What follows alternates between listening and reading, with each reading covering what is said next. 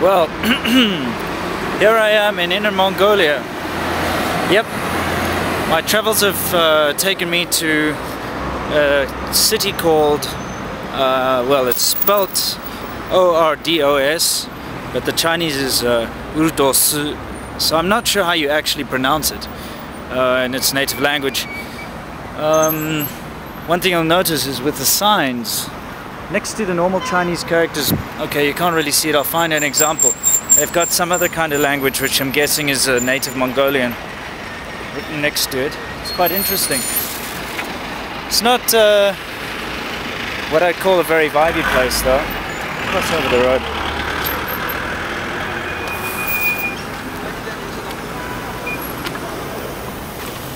Where are you going, boy? Almost getting myself run over here. It's green, it says it's green, but I'd rather... Yeah. Just don't trust the road signs.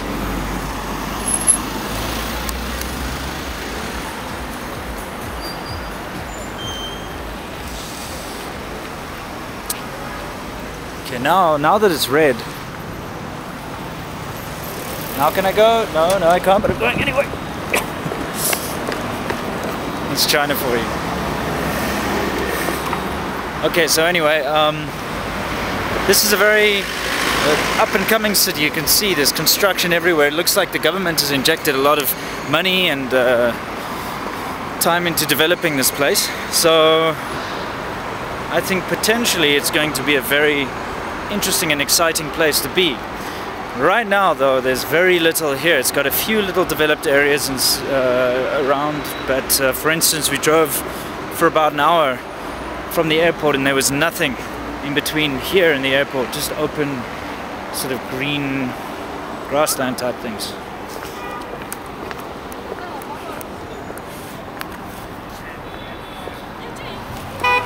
Okay, I want to try and give you an idea of the signs I'm talking about.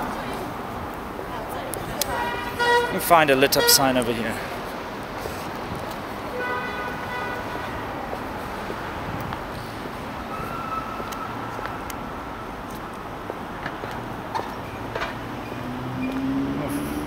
Camera's not picking it up very nicely. But okay, there you can see it above the Chinese. It's like a strange sort of a downwards written script. Almost looks like Arabic or Sanskrit or something. More like Arabic, but from top to bottom or something instead of from right to left. Okay, well, I'm gonna walk around a little bit. If I spot anything interesting, I'll check in with you. Well, I think I'll quickly comment on the motorbike situation here, since, you know, if you're watching my channel, probably noticed it's mainly about motorbikes and that kind of thing. It's my interest, my hobby. Well, this not being a developed city, I would have expected there to be a lot of motorbikes and a lot of scooters around, but actually no. There are a lot of electric bikes and electric scooters, you know, similar to the one I have, and in fact there are a lot of Chinese companies. What they've done is they've taken the actual scooter chassis, you know, of the old petrol-powered scooters, and they've just adapted them, and basically they sell them as electric models. So well, I can see a bunch of them in the distance. I'm going to walk past and let you see what I'm talking about. And there seem to be a lot of these around. I've only spotted one or two actual motorbikes, so they're obviously illegal here as well. Let's take a look. I don't know how clearly you can see that, but that is an electric scooter. Those are also electric bikes. Here's another electric scooter. Same chassis, same everything. They just adapted slightly. Well, this is interesting. Here we have a big police station.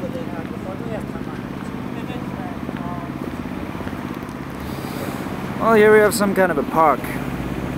Right in front of the big police station. That is a police station over there. Seems to be the biggest, most important building in the area. I wonder why. Anyway, So far this is a very, very, how could I put it, not populated place. Okay, maybe quiet's a better word. It's a very quiet, relaxed, sort of simple place. However, I think if you look hard enough you'll still find some interesting things to do here. Although I'm not quite sure what. I had some steamed lamb earlier, which was really good. So the food's a plus around here. Let's see, we have a road sign. This could be good for future reference, see exactly where I was.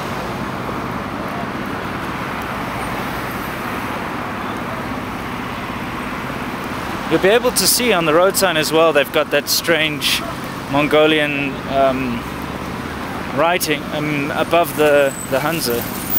And I did a little bit of research online before I came here, and it looks like about 70 to 80% of the population here is Han Chinese, the usual Chinese.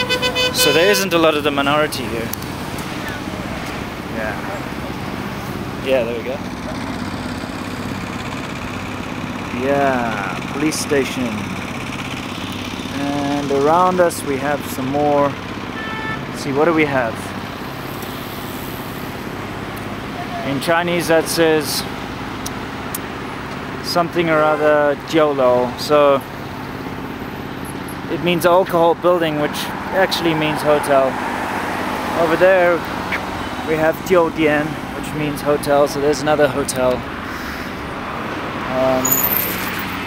There we have something that's not a hotel. And up ahead looks very much like a spa of some kind. You'll see when I get there.